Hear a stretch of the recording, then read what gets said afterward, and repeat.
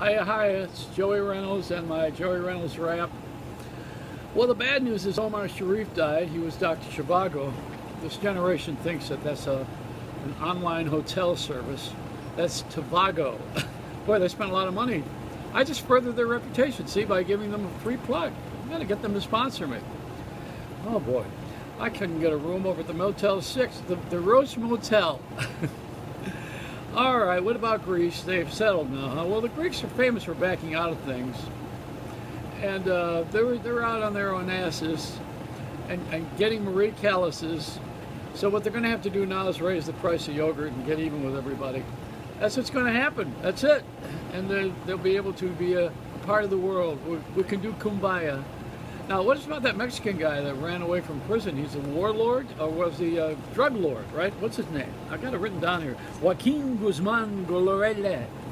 He escaped through a 1-mile underground tunnel from a Mexican security prison. And it was air-conditioned, and he had a motorcycle. That's a better exit plan than Bush had, I'll tell you that much. So this guy is probably on his way to kick Trump's ass. That's how they let him out. Speaking of that, you know, the beauty pageant was last night, wasn't it? Last night? The other day? Miss Oklahoma. She started out modestly as Miss Chicken Fried Steak and Enid, but worked her way up to be a full-course meal and a wonderful thing. Oh yeah, you know the Comic-Con, which we've been talking about, where the comic book characters come to life, go to the movies, and all of our favorites from television who pop up and we get autographs and give them lots of money and fame. Well, the Comic-Con, half that word's true, they got Wonder Woman, who is an Israeli fighter. You know, I mean, all women learn to fight in Israel. This is like a badass yenta, and she was wearing a Sloman shield, is what I'm told.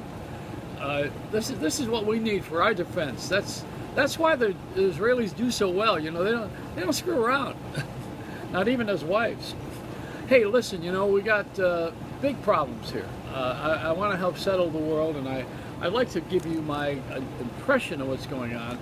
But you know, Al Roker, who is the world's weatherman, he's starting to look like a magic marker. The longer he goes on. Al, you got that top over here, you know, and all of a sudden this thing. Hey. I want to point it out to you because Al gets slighted they should have made him the anchor. He should have replaced Brian Williams. You know, Al's been there for as long as Willis Scott was. Remember him? He was the original McDonald's clown. They had him on for a long time. The weathermen are popular. I mean, Pat Sajak was a weatherman for years. Who else? David Letterman was a weatherman, and he was David Weatherman in Indiana, in Indianapolis. I want to congratulate somebody here. What I marked down, what was it? I had to give somebody. Oh yeah, it was my doctor. I wanted to mention. I knew there was something that I forgot. I had to go to the doctor's office the other day because I had an erection for more than 4 hours. So he told me to just stay cool, and I had a soft off. Is what it is. Listen, let me end this, all right, before I get into more trouble. Let's say Joeyreynoldsrap.